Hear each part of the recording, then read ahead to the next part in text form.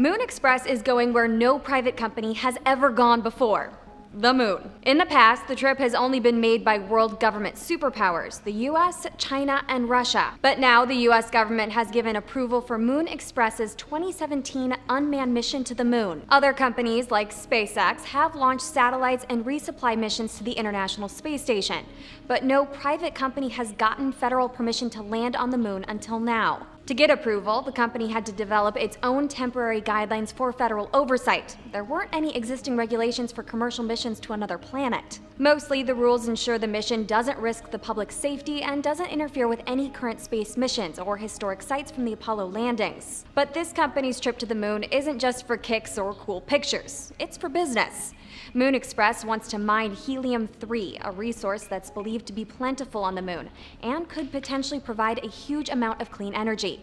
For Newsy, I'm Catherine Beek.